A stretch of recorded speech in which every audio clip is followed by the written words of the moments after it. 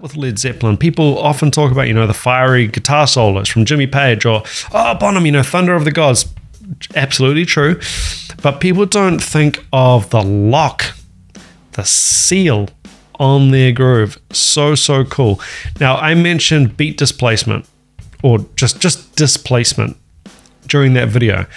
Now, is Bonham at band practice or before or after a gig going, hey guys, I'm going to do some beat displacement today. So normally I do my snares on the 4 and then today I'm going to do it on the end of 4. No, of course he's not saying that. Like that's just, you could look at me as making this like an academic summary or noting certain musical elements and pointing them out. Was he aware of them? Was he thinking like that?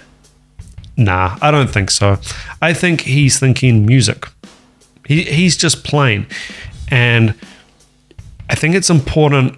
It's also important for us educators to think, to get our information and our drumming and what we teach students from the music. Bring it from the music, not the other way. So everything like the theory, the ideas, the concepts, that should be derived from the music. It's just a little sort of, I guess, a correction, like a different way of looking at it. I know as educators, and I've talked to many educators about this before, we love exercises.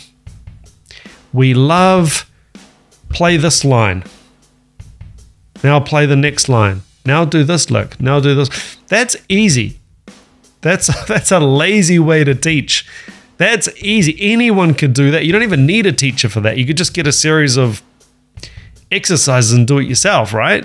But what you really want to do, what's going to help you as a musician, as a player, as someone who people want to play music with, is understanding the thought process, the getting things out of the music, playing music and not exercises. Anyway, I've gone off on a tangent.